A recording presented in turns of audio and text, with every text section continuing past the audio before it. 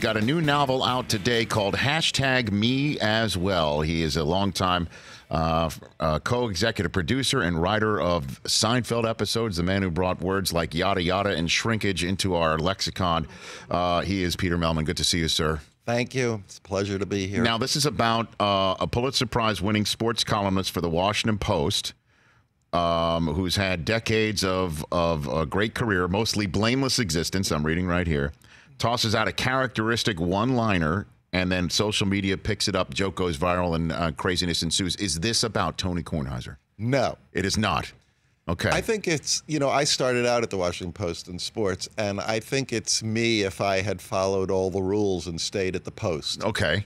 Like if at all that time I had covered teams and did everything and became a columnist, and that's where I am now. Like Tony. Yeah. Pretty much. But it's, it was my effort to kind of take a humorous look at the Me Too movement, because it's such a funny thing, Funny. It's so ripe with humor.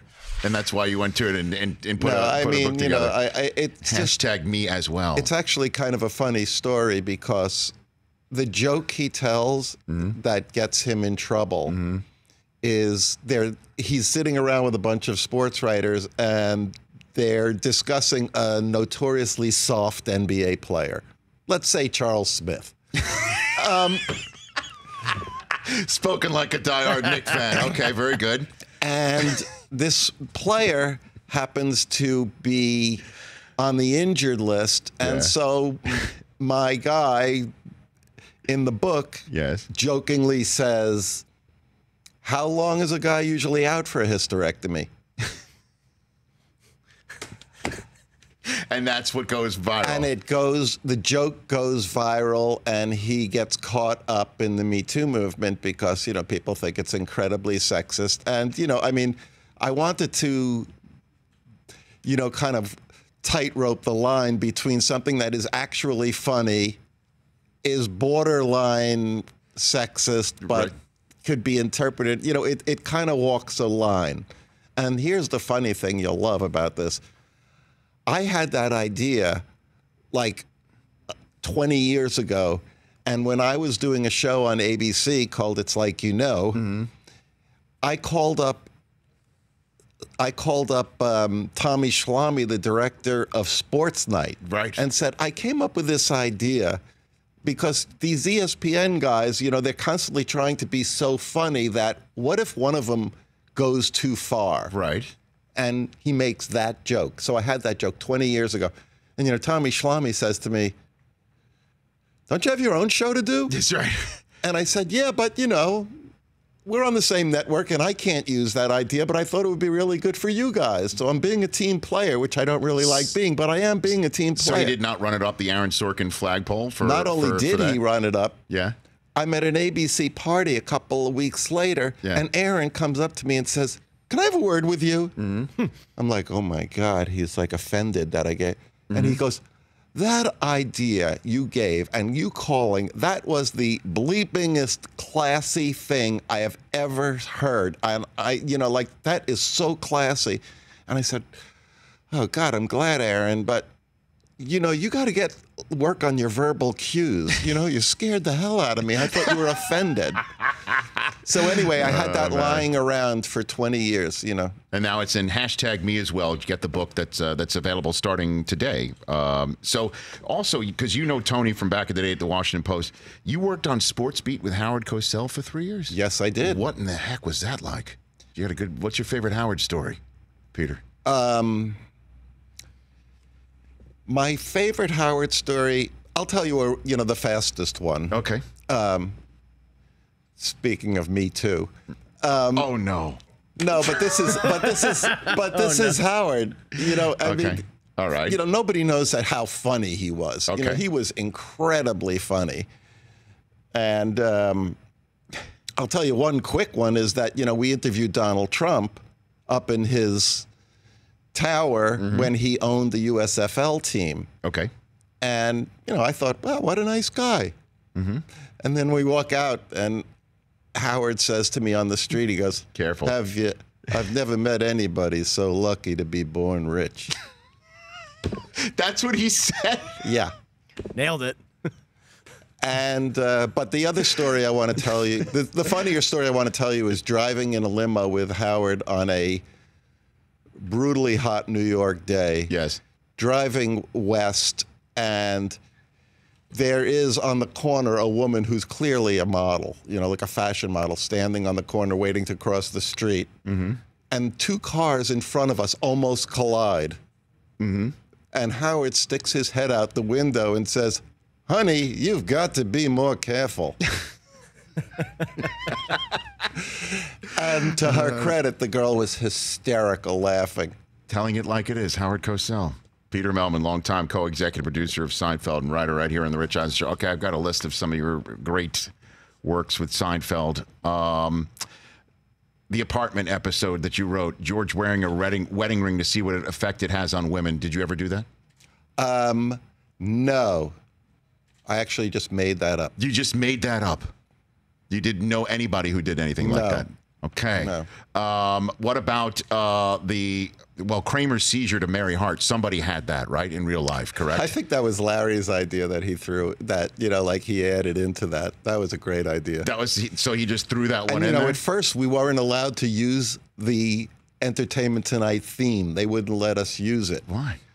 I guess they were offended and the show wasn't a big enough hit then. But when the show became a huge hit yes. and we went into syndication, they let us use the music. We put in the music, you know, for the syndicated shows. Right. And I've met Mary Hart, and she thought it was hysterical. The episode's called The Good Samaritan because Jerry trails a hit-and-run driver and then falls in love with her and gets very attracted to her. Is that something that you did yourself, Peter? No. I made that up. Are you serious? Yes. I guess that's why you're a terrific writer. You know, that's the thing about fiction. Yes. You got to make it up. What about Shrinkage? Did you make that one up too? Shrinkage was, I had this story and I was struggling with it. Right. And Larry calls me over and says, you know, what if George goes into the pool and it's very cold and the girl sees him? And I said, "Oh, you mean like shrinkage?" And Larry, in his brilliance, says, "Yes, shrinkage, and use that word. Use it a lot." You know, Larry was so fireproof in what he thought was funny. It's unbelievable. And so he's like, "Yes, that's the word," and you just used it off the top of your head. And what about yada yada yada? Where did that one come from, Peter? This is so strange, but in 1988 or so, when I was a freelance writer in New York, I had a lunch with an editor from a women's magazine, and she said yada, yada, yada a few times, and I thought, that's kind of weird. I never heard that. And somehow it came back to me, 10 years later, right. 9 years later, and I was thinking, oh my God, if you say yada, yada, yada, you can gloss over all forms of sin, And so the idea just sprung from that. And, the funny thing is, I didn't think yada, yada, yada would take off like it did. I mean, in that same episode, there was anti-dentite. That's right. And that's the one I thought that was going to go through the roof. That's right, because Tim Whatley had converted to Judaism and started telling Jewish jokes. Yes. And that's when Jerry went to confession, right? And that's my favorite line in the whole episode, is that this offends you as a Jewish person, says the priest. He goes, no, it offends me as a comedian. The funny thing is, that's so fantastic. The Tim Whatley, what's his name? Tim Whatley. No, the actor? Brian Cranston. Sure. Years later, I bump into him at a Dodger game and I congratulate him on Breaking Bad. And then I said to him, but God, what happened to you? You're not funny at all anymore. He's such a great guy. Well, he told a story here that the scene where he took a hit of the nitrous oxide before putting it on the patient came from, didn't he say it came from like the lighting guy or something? The lighting guy said, why don't you take a hit of the nitrous before you put it on? Really? Put it on. And he said he took away from that. Best idea wins is what he said. Doesn't matter who it comes from. Oh yeah, that was why it was. That was part of the best thing about the show is that it was such a happy set and everybody was like free to contribute. You know? Did you ever have the shower head that knocked you over? Is that something too? I'm trying to just figure out what happened to you in life, and then you said, I'm going to put it on Seinfeld. No, I once froze out my landlord and the super because they wanted to change my shower to a low flow. And, I couldn't have that.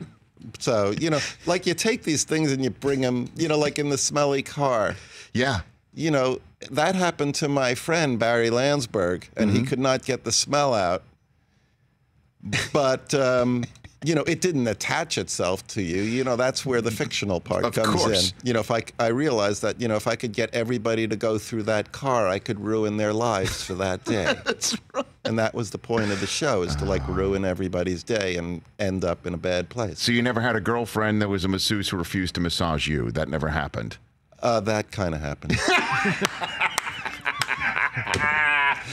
Yeah, that happened. Where Jerry was just so pissed that his girlfriend, who was a masseuse, would not massage. Yeah, she gave my friend the massage, and he's going, God, she's amazing. Like all I'm getting is the sex.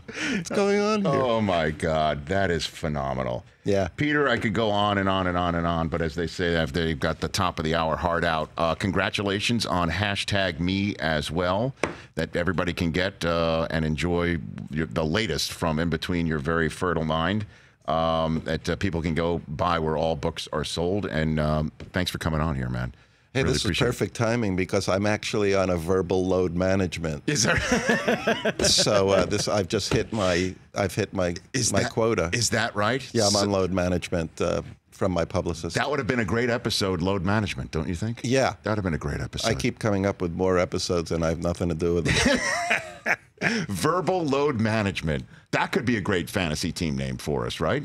And Peter, I like that Peter verbal load management. Or a rock band. That'd be not bad. Ladies and gentlemen, put your hands together. Because I think James Dolan would rather win a Grammy than an NBA championship.